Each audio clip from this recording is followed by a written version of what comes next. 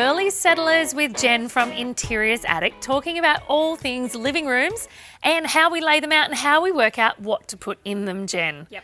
Now, some people I notice often put in the big anchor piece. They put in the big lounge and a focal point. Yep. Which is usually a TV. Yes. If there's a man in the house. Well, yes. She keeps saying yes, and I'm right. I'm just being diplomatic. Yeah. And then they stop. They get a bit lost about what next. Do we match? What do we put in? Yeah. What do we need? Everyone can choose a couch and knows they want a TV, but the other stuff is a bit harder, isn't it? All right, so let's make a list for everyone. What are the essential items?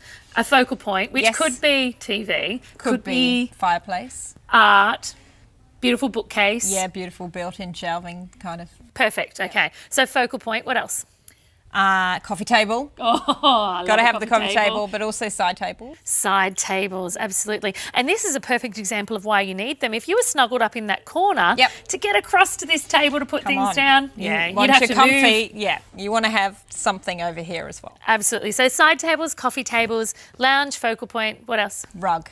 Oh, essential. And you know what? This is one of the times in life I truly believe bigger is better. It absolutely is. Literally. Size matters when it comes to rug. And the bigger rug you can afford and get into that space, absolutely the better. And in general, that will make your room look bigger as well. It will. Otherwise, what I find is you literally cut your floor space up and it's quite a visual distraction. We really want to avoid that flying carpet look of rectangular carpet and, you know, things around it. In an ideal world, we'd always anchor our front legs of at least of our sofa, at a minimum. Front legs of your sofa and armchairs at least onto your rug at a minimum. Okay, so rug. Now that we've had a rug rant. I like that, the flying rug. Reminds me of like Aladdin's magical rug. Absolutely. All right, so rug, coffee table, lounge, side tables, what else? Focal point? Window coverings. Yeah. Very important. I'm a big fan of the plantation shutter, but they are an investment, so they're not for everyone. I'm a fan of drapery. I know that sounds really old-fashioned. No, it's not though, because it's really coming back. Shears are everywhere. It is so functional really though. Long curtains that kind of puddle onto the floor. Oh, I'm against puddling, but that's a kid thing. Yes. Can you imagine three of my boys and my daughter running along the puddle? But you definitely can't have them too short, because that's worse. Oh no, that'd be a bit like a bad fringe. Yeah, but it's really important. Like, it can really... you know, those beautiful sheer drapes can really soften a room. Those shutters can add a really sort of Hamptons look if that's what you're after. So don't underestimate the window. The power of window furnishings. And especially if you're in a place where you've renovated or you're wanting to renovate and the windows are a bit manky. This is exactly my house, you know. I've got some quite dated metal framed windows, but you wouldn't know from the inside because I've got shutters everywhere. And so they look, you know, they could be brand new windows, I like it. Now this I know is a passion of both yours and mine. The one element we haven't mentioned yet, two elements. One is lighting. Yes. So we have our task lighting. So, you know, when we need to clean and vacuum and get underneath the lounge, we put on our down lights. Absolutely. But at night when we're sitting there watching TV, we need to think about ceiling, eye level, thigh level, table level lighting. Absolutely, yeah. You want to just be able to relax. You can't relax of an evening with just bright halogen down lights. No. And equally, you can't turn everything off and not be able to find your... You'd be stumbling for your cup of tea, Jen. Exactly. And that cup of tea is very important, isn't it? So, and it's just a mood setting thing as well. It's atmospheric. And so for people that don't have a lot of floor space and they're going, but you know what, I can't do that. Think about hanging a pendant over one corner of the lounge, nice and low.